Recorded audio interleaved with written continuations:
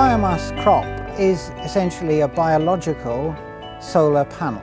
It is converting the light, using the water and nutrients that are in the soil, into fixed carbon or fixed energy.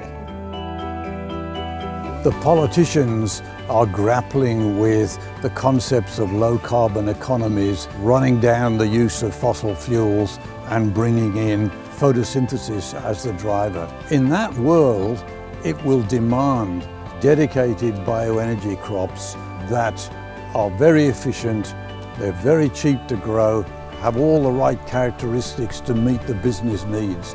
And Miscanthus is one of those crops.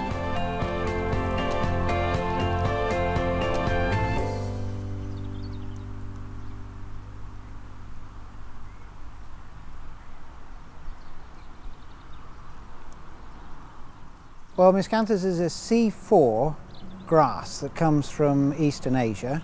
It's a plant which represents a tremendous amount of environmental adaptability, and it was identified as a potential biomass crop in Europe in the 1960s.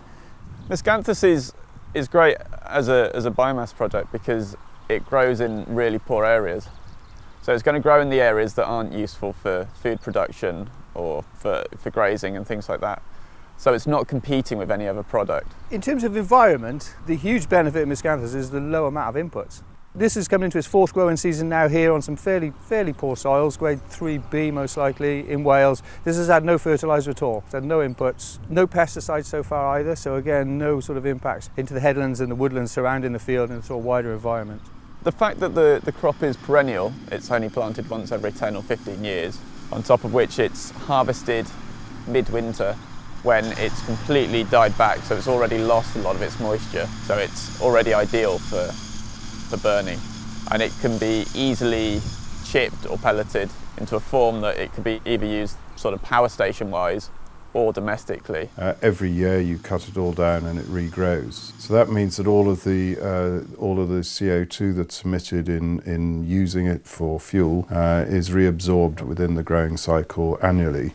Any carbon that emits from a fossil fuel is a net addition to the atmosphere, whereas from bioenergy it's actually recycled. Basically it comes from the atmosphere and goes back to the atmosphere. It had clearly evolved to be a high biomass producer, and it also evolved to work in more temperate climates and not tropical climates. So it had a lot going for it before breeders came along to try and improve it.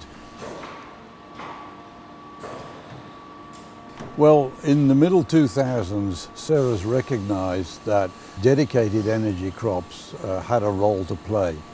And so we looked around the world at where the research base was, and the group at Aberystwyth clearly came to the top of our list for Miscanthus. Work with Miscanthus hits a number of targets for us. It is absolutely essential from my perspective that our research does get out into the real world and has good benefits. And working with industry is a key way of doing that. It's very important that we have effective knowledge exchange where our scientists are very aware of what the commercial imperatives are, what the real requirements are there in the real world, and at the same time the commercial activity is informed by what is capable and what we can do with fairly fundamental biology, but then leading all the way through to application. If you want to have a crop that can be scalable to millions of acres, it has to be seed-based. What they've done at Aberystwyth is unique. They've collected the largest collection of native species from Asia, evaluated them, and they've learned how to hybridize them. And that collection and that knowledge is something that is utterly unique. It doesn't exist in any other plant breeding establishment.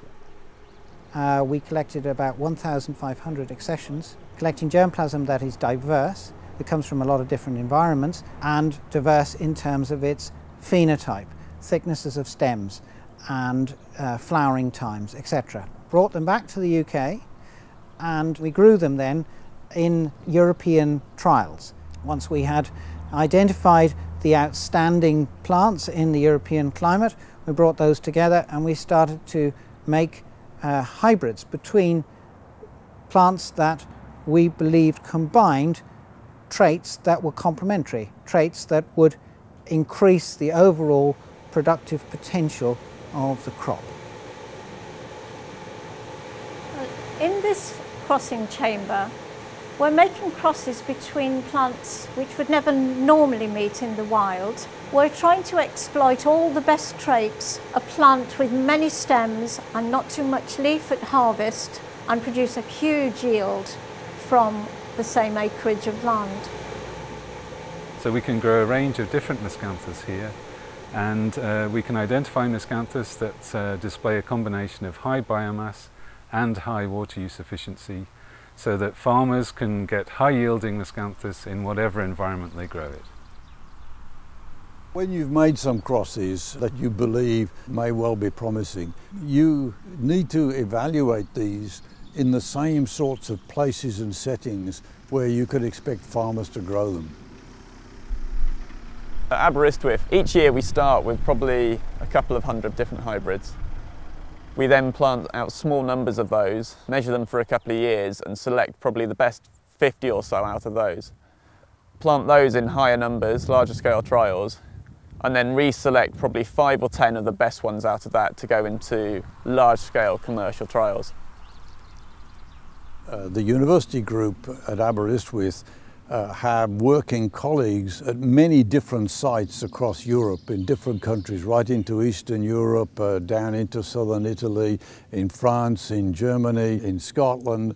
Those relationships they've exploited in helping organise and run these field trials.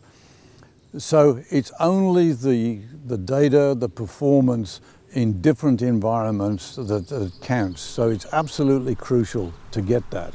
Then there's so much variation across fields that just testing a few plants while you have to do that at the beginning is inadequate. And so you need to put in place bigger and bigger field trials that get you closer and closer to what a farmer needs to see and can expect. That's a whole chain of activities that Ceres, Aberystwyth University and Terravesta are now working together on, putting different emphases from the academic through to the commercial. So here we are at the trials field.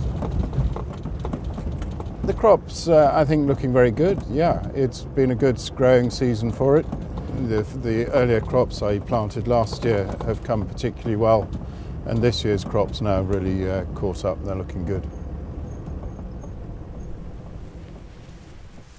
This is a trials field of novel seed-based hybrids that have been developed, and the purpose of the trial really is to make sure that they are frost hardy and yield well and are very consistent one year on to another. The other part of it is to make sure that things that work well in a laboratory actually work at field scale. So there's a lot of agronomy on trial here. So for instance, these were all planted with commercial machinery rather than hand planted with laboratory technicians. What we're looking for here is stem height to some extent, but actually probably more than that. Stem density, i.e. the number of stems you get off each plant, because the combination of those two factors is what will give you biomass yield. That has to be the commercial aim from the farmer, but it also has to be one that performs reliably year on year. To be working with those commercial partners is really, really important for us. For a long time we've been trialling seedling varieties, but haven't had the opportunity to really ramp it up and go into the commercialisation, which is really the next massively important step that we're at.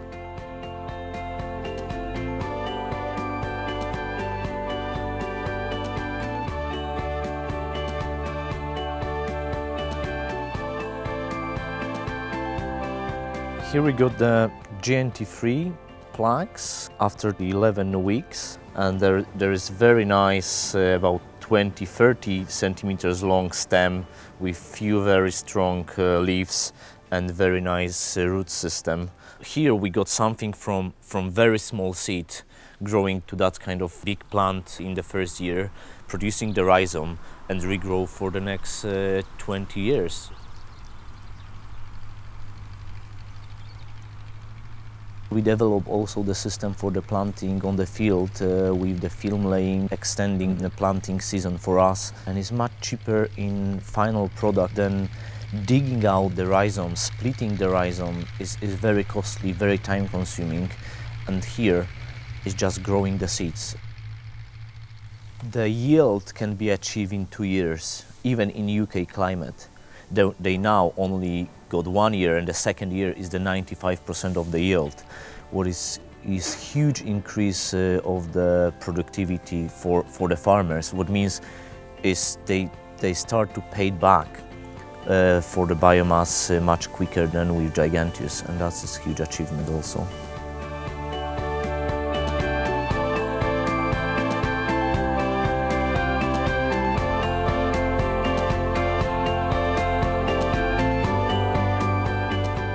This is massive really. The opportunity to go from a seed-based product means the rate of expansion can be much, much greater than that of rhizome. The new Miscanthus we bring is something game changer for the bioenergy.